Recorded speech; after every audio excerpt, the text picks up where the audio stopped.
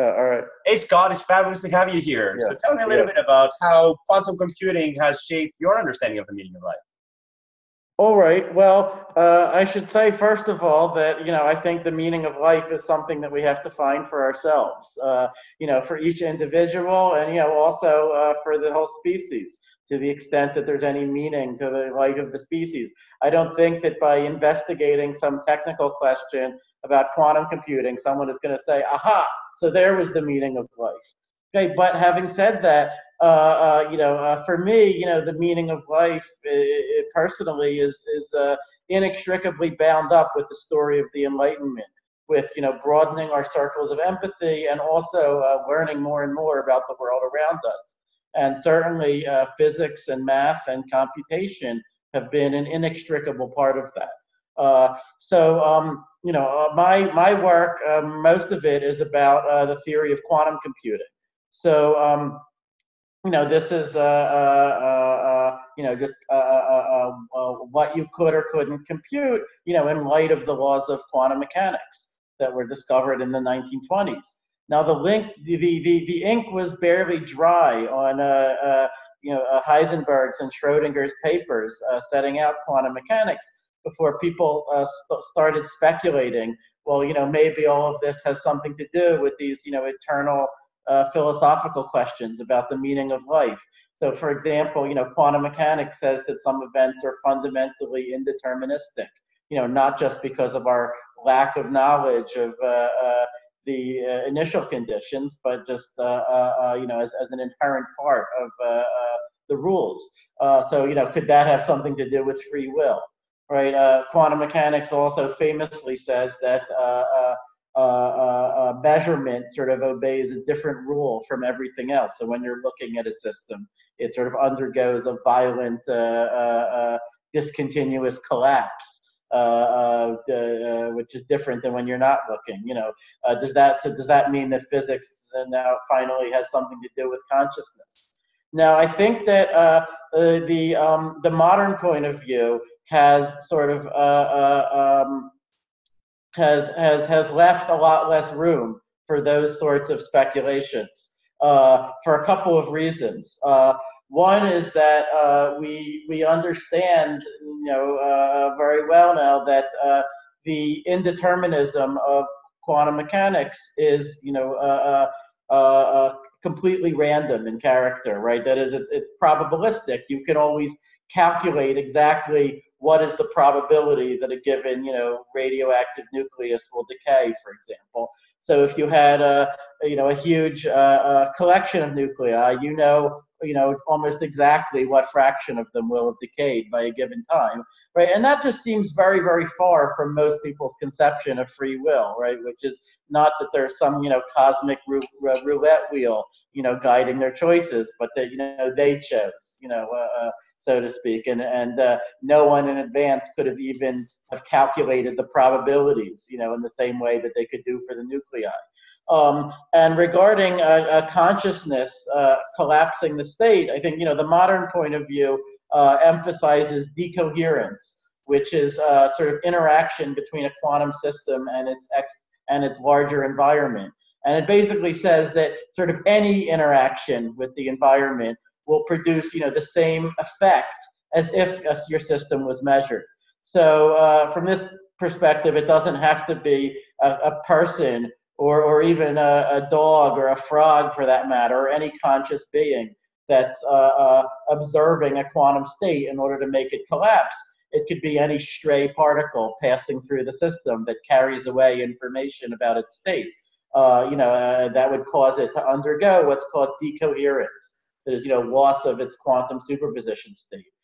Incidentally, decoherence is exactly why it's so hard to build a useful quantum computer, because it's as if the environment is constantly trying to measure the quantum computer's state and force it back down to being classical. To the extent that quantum mechanics does have anything to do with these ancient questions about free will, I think it's mostly because of the question of predictability. That is, could you predict what someone is going to do before they do it? Okay, so today, of course, psychics and advertisers, and politicians try their best to predict people's behavior, and they can do it some of the time, but clearly not all of the time. The last few years have, for good and largely for ill, have shown us very dramatic events that almost no one predicted, right? So. But we could ask about, what about in some remote science fiction future, right? Could, nanorobots go through your brain and just scan, completely scan its state, upload that state to a computer, and then anything you're going to do, any poem you're going to write, any interview you're going to give, like this one, the computer in the next room would predict exactly what you were going to say before you said it.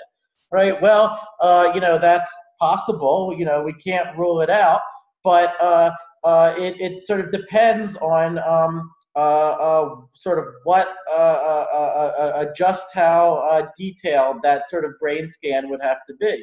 And one thing that we can say is that if it would have to go all the way down to the molecular level, then a basic property of quantum mechanics, which is called the no cloning theorem, puts a fundamental limit on how well you could possibly scan someone's brain without destroying it in the process.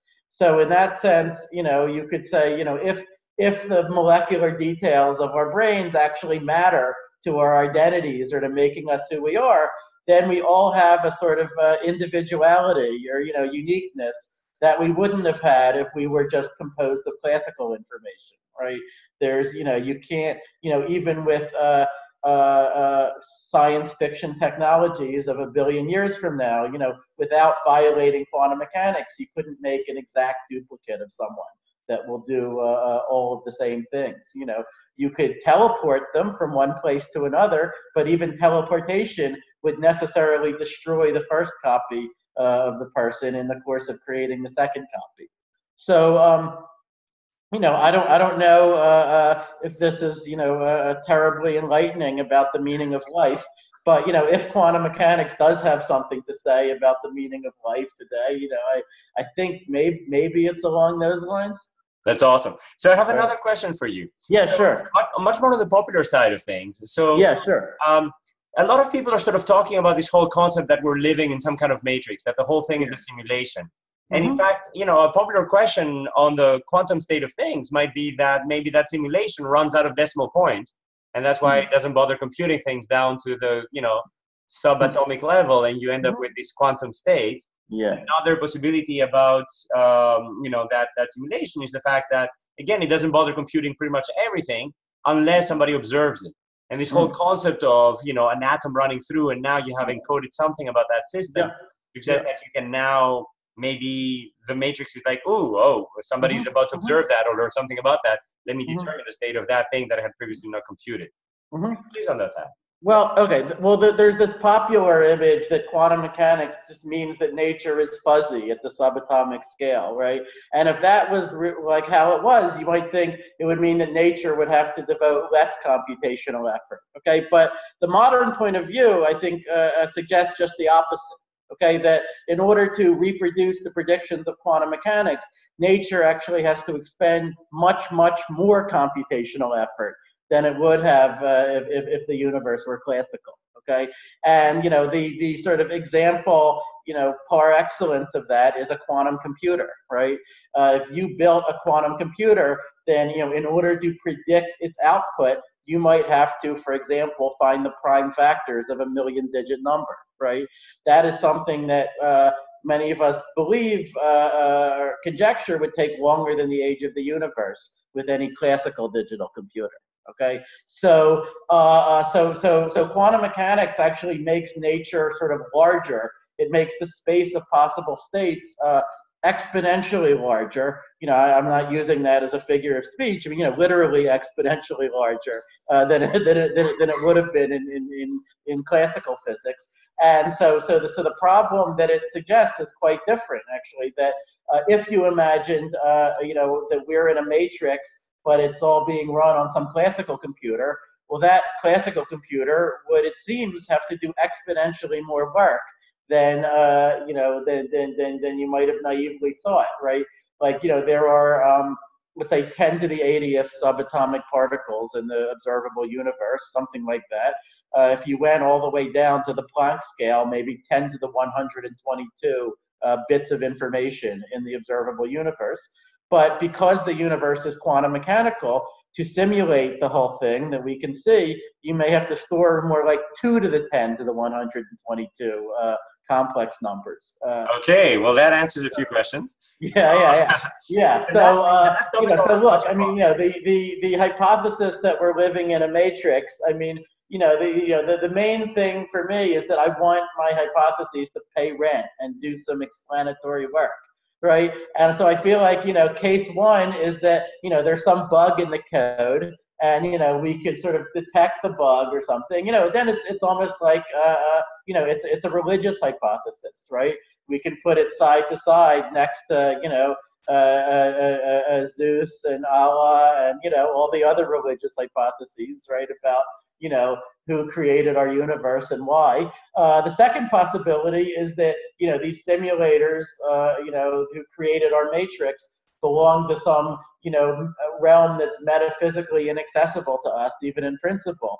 But in that case, a scientist will always have the impulse, why not just slice them off with Occam's razor then? Yeah. The last topic I want to touch upon is you basically mentioned your definition of the Enlightenment, which is the whole concept of enlarging our circles of empathy. Yeah. And you as a scientist have not only done science, but you've also disseminated these extremely complex ideas for the masses through a very, very popular blog. So my question to you is, do you see that dissemination as part of these enriching and enlarging our circles of empathy? And could you define more sort of how you see these concepts connecting? Well, I hope so. I mean, I would like to tell myself that I write my blog for the good of the human race and, for the enrichment of our entire species, rather than just as a means of procrastination or whatever. But and similarly for your book, I'm not sure what the truth is. But look, I do think that outreach is just a fundamental part of being a scientist, right? It's not something that you like put on your NSF application because you have to, fill in that thing, right? It's just, of course you want to tell people about what you're doing if it's interesting, and if it's not interesting, well then why are you doing it? And why not switch to something that is interesting? All right, so the last concept that I'm going to touch upon is the meaning at a much more human scale. Yeah. Even though in my view you're a little superhuman, but about your own life. So basically, what brings meaning to your life? You have an amazing daughter and now an amazing son and wife, and you have, the job of a dream, and you have awesome students, and you do great science, and at the same time, this popular book, you have this popular blog. What have you not done? What's left to do? And go next. And I ask myself the same question looking at you. I mean, you look, Manolis, you've been an inspiration to me for more than a decade. Okay, and I feel like traveled around the world, and published in Nature papers, and discovered cures for cancer before I've gotten out of bed in the morning. We're still working on that. No, but still, you as a person, so what fulfills you? How would you balance these things? Basically, you need all of them? I think the truth is that it's increasingly hard to balance them, right? So, I blog less than I used to, just because, I with 2 kids and with recruiting people, building up a center at UT Austin and teaching and all the administrative stuff I do, and occasionally even research. I don't have as much time as I used to. But I would like to get better at time management. Maybe you have some tips for me.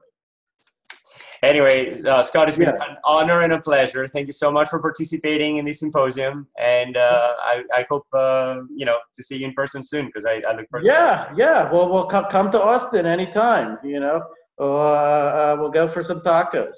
I hear there's some good music. So and happy birthday. Thank you very much, Scott. Take care.